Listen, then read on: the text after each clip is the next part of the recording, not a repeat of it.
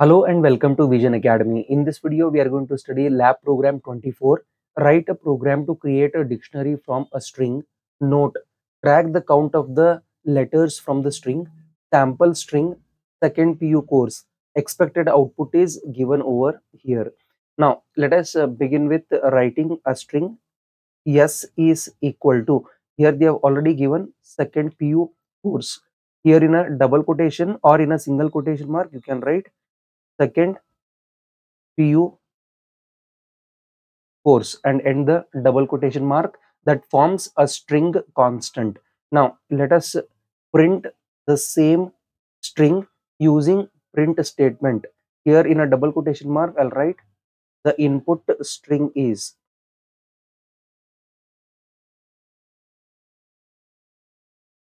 End the double quotation mark, put comma and write yes. Now I'm going to create an empty dictionary. Here I'll write the variable called s1 is equal to dictionary and empty braces. Now I'm going to iterate through this string using for loop. For character in es and put colon. So this particular for iterative statement, it is going to traverse through all these characters from beginning to end of this string. Now inside this for loop with the indentation space, I'm going to check out one condition. If character in S1, if this condition is true, then with indentation space I'm going to write S1 of character, that is dictionary of character must get increment its value by 1. So plus is equal to 1 I'm going to write. If this is false, then else part will get executed, else and colon. Here I'm going to write S1 of character is equated with value 1. Next, with alignment of this for loop, I'm going to write print statement. In a double quotation mark, the dictionary created from the characters of the string is.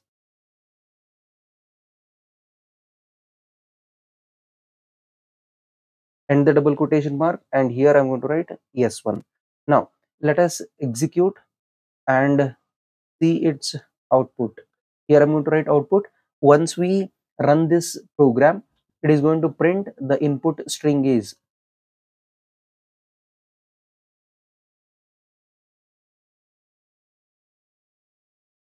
Then it is going to print the value stored in variable s. So that is second PU course will be printed as it is. Now, so we are going to create an empty dictionary for character in s. So it is going to traverse through this string, and if character in s1, if the first character is already present in s1, then it has to increment its value by 1. Otherwise, else part s1 of character is equal to 1 will be equated. So here for the first time, the first character is 2. Dictionary is empty right now, and here if character in s1, no, because 2 is not at all present in a dictionary because it is empty right now. Hence this condition will be false. If this condition is false, then else part will get executed. So s1 of character, that is 2, is equated with the value 1. So here 2 is equated with value 1. Once again, control transfers to for loop by incrementing the value of character in s. So now it is going to point to the second character called n. Next, we'll check out if character in s1. So before this, only 2 is present in the dictionary. Now n is inserted.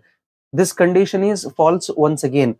So control transfers to else part, and s1 of character, that is n, is equated with value 1. So here I'm going to put comma, n is equated with value 1. Once again, control transfers to for loop by incrementing the value of character by 1, and it is going to point to the next character called d. you can observe here, if character in S1, that is D in S1, so previously D is not present, so this is the first time that we have D in dictionary. So hence this condition is false, else part will get executed. Once again, here D is equated with value 1. Once again, control transfers to for loop by incrementing the value of character by 1. Now you can see here we have got blank space. If blank space in S1, so previously there was no blank space at all, hence it is going to put single quotation mark and colon. This is only once, because this particular condition will become false, else part will get executed. Again, control transfers to for loop by incrementing the value of character by 1. Now it is going to point to P. So we'll check out this condition. If P in S1, no, it is not present previously, hence else part will get executed.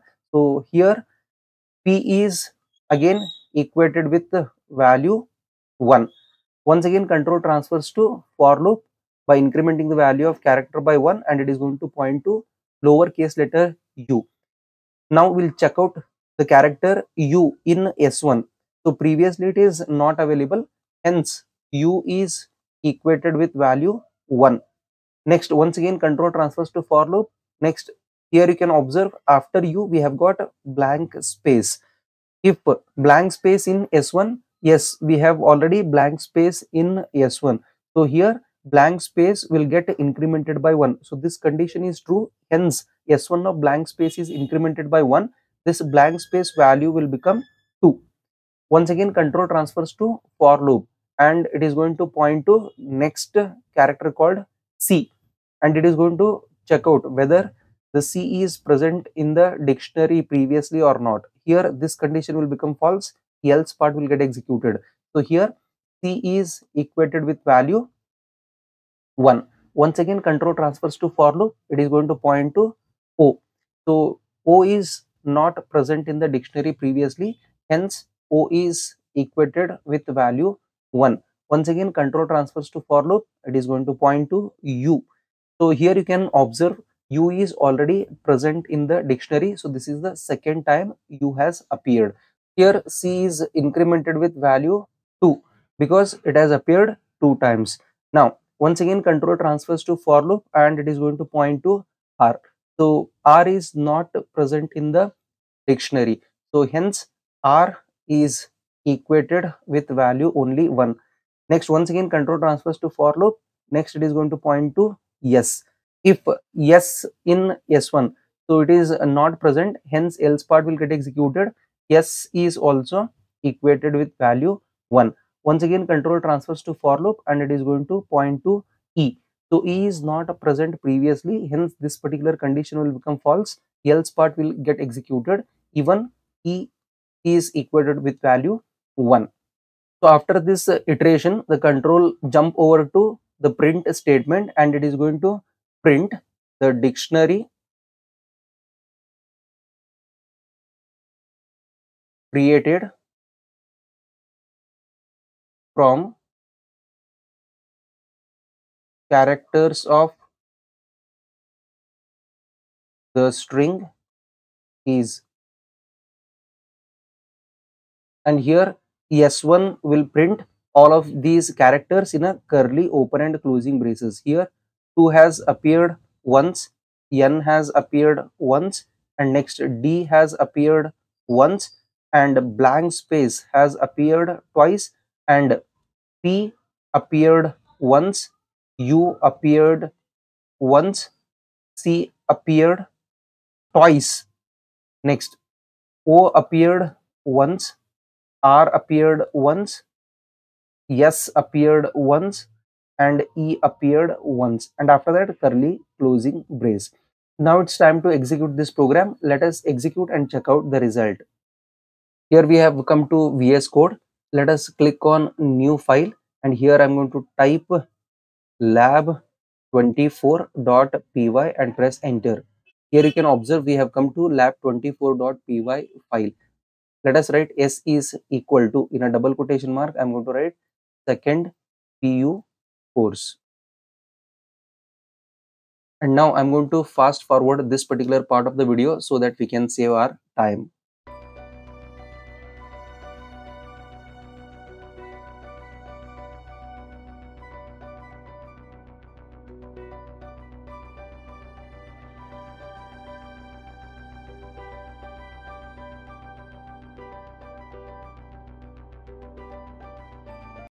Now it's time to save this file by pressing Ctrl S, and let us go to run.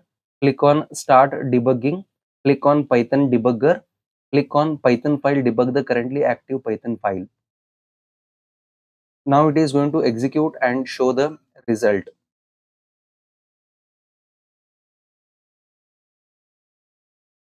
Here you can observe the input string is second PU course, and the dictionary created from the characters of the string is 2 has appeared once, N has appeared once, D has appeared once, and blank space appeared twice, P has appeared once, U has appeared twice, C has appeared once, and O has appeared once, R has appeared once, S has appeared once, and E has appeared once. I hope you understood this program. If so, please write down in the comment box as understood. If you want to check out this program along with the flowchart, then the link is given in the description below. Thank you so much for watching this video till the end, and we'll see you in the next video.